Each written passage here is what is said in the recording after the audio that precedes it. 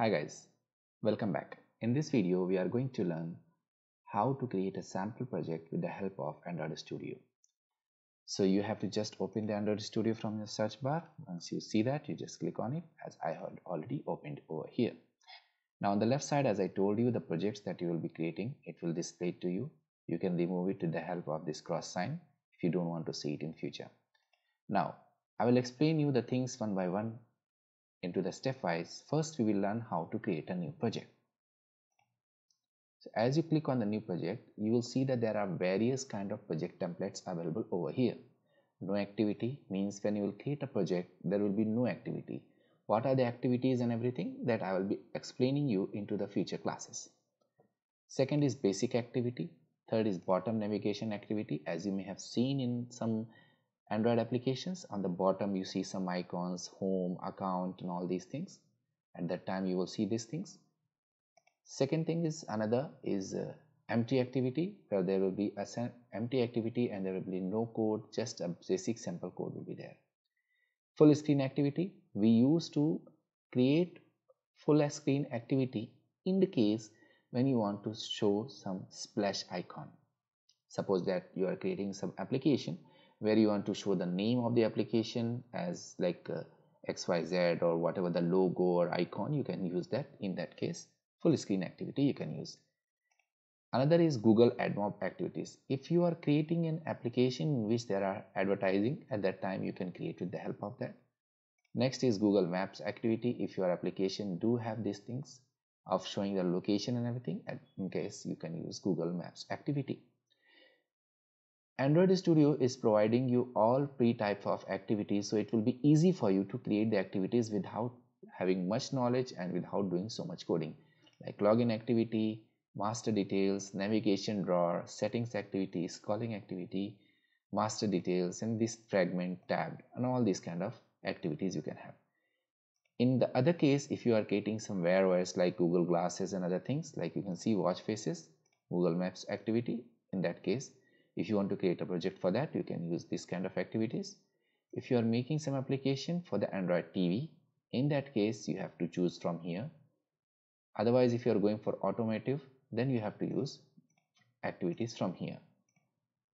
At the end, we will see that Android things. In that case, you can use the activities. So we learn the application development with the help of starting, and it will be a basic activity. I will start it out so that I can show you what are the things available into the basic activity. So we'll click on the next. Now at this stage you have to be very careful that what are the things you have to define over here. This is a look and feel. It will show you this is a back icon from one activity. If you have jumped to another activity, in that case you want to come to the previous activity. This is a floating bar icon. You will see once the application is being created over here. And these are the settings icons. Sometimes people use for settings, some other options as well. Now first things comes as the name. So here the name you have to decide whatever the name of the app you can give or you would like to give the application name. So I will give it as like sample app. Package name. Package is actually a kind of a domain name into the reverse side. Like if you say www.google.com, so here will be com.google. The domain name you can use start with the com. Don't use example here. In case com.example, generally in the sample cases Android application it comes like that. In that case you don't use example, otherwise the Google Play Store will not allow you to release your application. So I will use my company name com.acronym.sample_app. Automatically it will come. In case if you want to add something more, then you can do like this as well. I will not add this thing. Save location. You will click here and you can find whatever the location of that application to be saved. You can choose it over there, or you can go to the Windows Explorer and create a directory where you will only have the Android application to be stored. We have the two options, Java and Kotlin. We will learn here to develop the application with the help of Java language. Minimum SDK. Minimum SDK is actually a software development kit. If you talk about like what are the minimum version for your application to be worked on. Suppose that you have created an application and there are various versions in various devices which is available in the market, at that time what will be the minimum version you will ask? Suppose that this application will work on this version of Android. So if you want to start it with that, now the minimum API is 16. So if anybody is having Android phone which is having the version 4.1, your application will definitely work on it. If you want to increase higher, then you can change it anytime. As you can see, Android 31, Android S preview has came to the latest version. Your app will run approximately 99.8% of devices, that is almost 100. You can also take a help of it, like help me to choose what are the different versions with the help of this. As you can see, what are the features are available in different API level, Nougat, and all the version it has named over here. You can have a look at it. Use legacy Android support libraries. Actually, what happened, these libraries were earlier used to have when we don't have so much libraries available for network interfaces in that case at that time. Right now, we will leave it and we will not use it in our application in the current project. Once you are done with that and you have named it, just click on finish. Android Studio works very fine if you are connected with the help internet. Means while using Android Studio or creating Android application, you should always connected with the internet, because whenever a project is being created, there are some files being downloaded from the internet to complete your application. There are some various libraries. As you can see, I have opened it here, and there are some scanning file and index is being downloading. You can adjust always here. Now it's indexing over here and loading module maps, and so many other things is being loading here. As you can see, if you are having a proper internet, things will work very fast. Now I will show you here on the left section what are the things and what are the right section, and in the another video we will learn how to create a virtual device if you don't have to use your original phone. It's like the phone you are using, in that case if you don't want to use.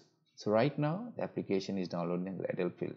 So sometimes what happen, when you are making the application, it takes some time to make it to completely run on it, unable to run the properties. So if this kind of error comes for you, so what you have to do is you have to just choose it 512, click on sync, and the Gradle daemon process starts.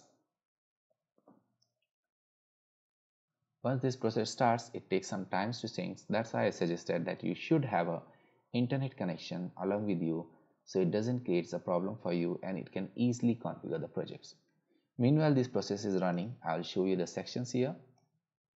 This is a section of your Android Studio project where you will see the different folders and different files that I will explain you in future classes. And you can choose it project, package, and different structure, directory structure. Like if I want to show the project, click on like this. If you want to show that, if you want to show always in an Android project application, you click on Android here, and then you can proceed further. On the top you can see there are different menus, and by default whenever you create a project, your main activity automatically gets to open. Main activity, we call it is a main activity because by default the first activity is named as main, means all the process and everything will start. So now you can see that on the left side you have a manifest folder, Java folder, REST folder, and Blade folder. So this complete left section is of your project structure. You can hide it with the help of this minus sign, or you can click on it and it will show you again, or you can do that with the help of like this. Now you close it and you can see that. At the other hand, you have a device file explorer on the right side. If you are connecting some device along with you or emulator, you can see what are the things inside that devices as well, but only into the programmable way. So like this we are going to create a sample project and it will looks like this. So guys, this is a basic information about how we are going to create a sample project. In the next video we are going to see what are the structure folders available here and what is the functionality of each of every folder over here, and how does a project looks when it is running. We will learn also how to create an emulator. So see you guys in the next video.